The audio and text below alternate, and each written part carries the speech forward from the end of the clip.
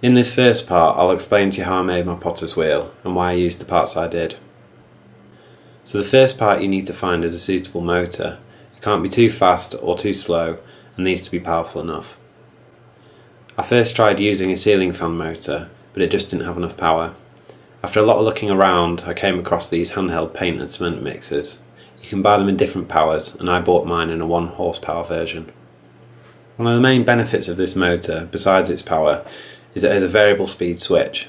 So one of the first things I did was to open it up and extend the wires leading to the switch. After that, I put it back together and cut off the excess handle so it would fit better on the frame.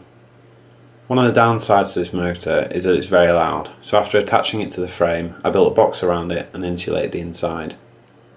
Even though the motor has a built-in fan, I was a bit worried that it might overheat, and so I put some holes in the bottom of the box to let the air pass through. As I mentioned in the previous video, I used pushchair wheels to connect the motor to the wheel head. Another benefit of the motor I used is that it has a threaded connector, so I was able to bolt the first wheel straight on. The first wheel drives the second wheel using a bicycle inner tube, which I cut to the right length and stapled together.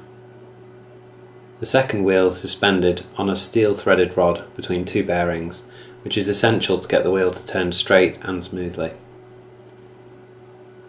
The steel rod then passes through the plastic box and attaches to the wheel head. I used a bamboo chopping board as my wheel head, and so I needed to create a support underneath rather than simply bolting it on, because when I tried that there was too much give from side to side no matter how tight the nuts were. To make the support I used some wooden drain pipe. The black tape you can see was used to help me get the wheel head turning flatter. Because the first board is bolted on, I needed to attach a second board to cover the nut. I did this by routing out a space and making locator pins out of dowel. Getting the wheel head to turn level was the most challenging part of the build.